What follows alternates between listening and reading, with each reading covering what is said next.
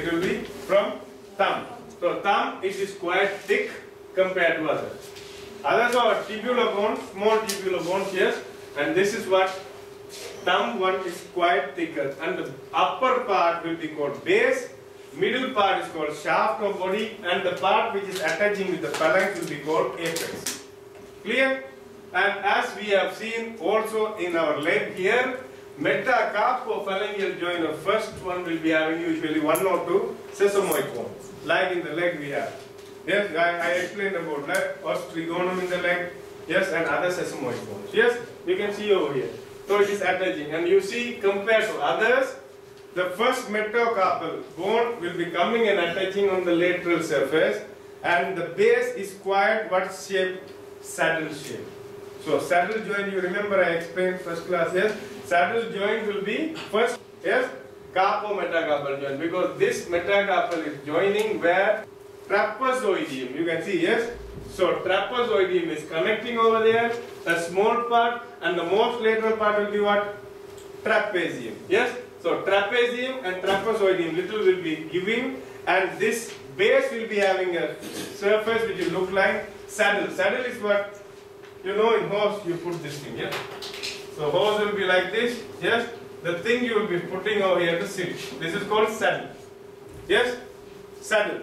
So the base of first metacarpal will go and attach easily on the round surface which is formed by trapezium, and on inside it will be little bit what it will be poking into trapezoidium. So it gives a big surface, and you see it from upper part, both of them will be like looking like saddle.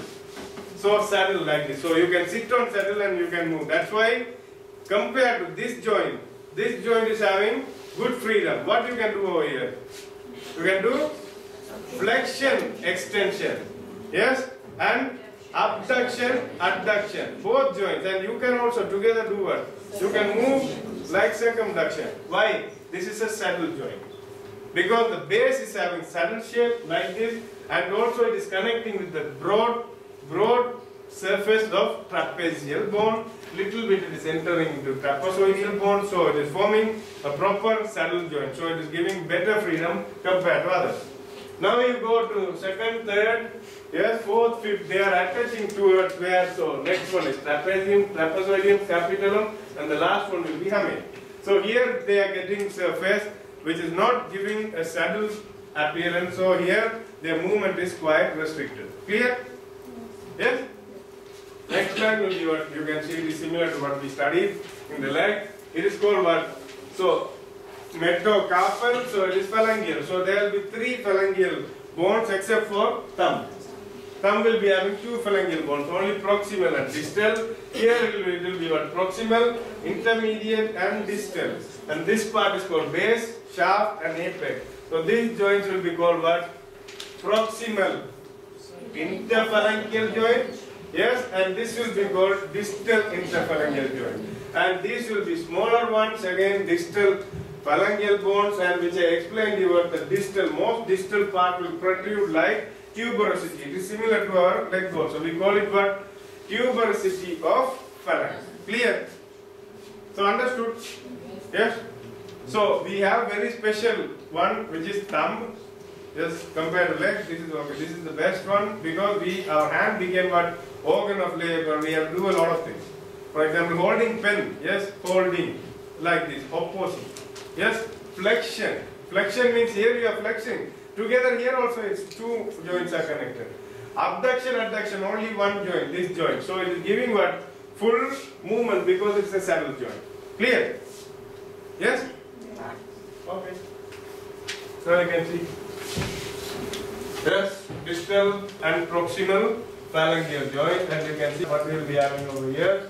This is called carpal, metacarpal joint, and this one is not flexion. What is this? Sesamoid bone. Clear? Sesamoid bone. That's why you should keep it in mind. Otherwise you will think it's a flexion. Yes?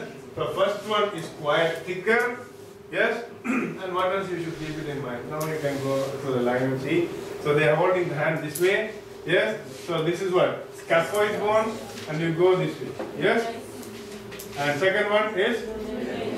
And pisiform bone is overlapping triquetral bone. So pisiform is looking much whiter than outer side. So outer rim is what? Triquetral bone. Clear? It is overlapping. Next one you can see what? Other line. Starting from thumb side. What is this? Trapezium, trapezoidum, capitulum is a bigger bone and somewhere too. Yes? Now you can see over here, it is giving a big surface here and little bit it is coming near to trapezoidum. So this is saddle joint. That's why this movement. Clear? And you can see this is what? Radius is bigger and ulnar is smaller. And this surface is what? This is wrist joint. Wrist joint. Yes? Carpo, metacarpal joint. In this intercarpal joint. Yes? And here metacarpal phalangeal joint. Clear? And you can see over here which we have shown you. And this is what bone? Scaphoid bone, and this is scaphoid bone fracture. Yes? Scaphoid bone fracture. What is this? It's looking what deformity? Table fork deformity. Table fork deformity like this. Yes? What is this fracture? Colles fracture. This is Colles fracture. Understood? So this is scaphoid fracture. You can see the line running through here. Yeah? Colles fracture.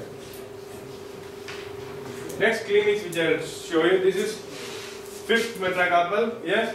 What is this fracture usually called? We call it boxer's fracture. Yes? First day boxer will go, I want to practice and then punch first. What will happen? You can see this is what? Proximal phalangeal joint. And this is what? This is fifth metacarpal. Yes? First day you go that I am practicing, you punch very hard. Yes? The first pressure which is given over here, if it is very high, it will break the apical part of fifth metacarpal bone. Sometimes it might break many other bones, but most commonly which is broken, fifth metacarpal bone. So this is called what? We call it boxer's fracture. Boxer's fracture. Understood? Okay, so for tomorrow at 2 o'clock you will have a small exam. Yep. African students. It's going to be exam on only the bones what we studied with clinics. So read the book which we gave you. This book is not enough. Okay.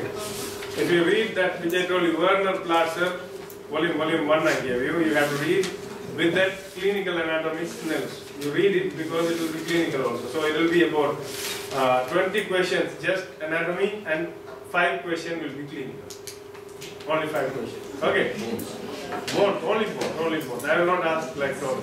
Just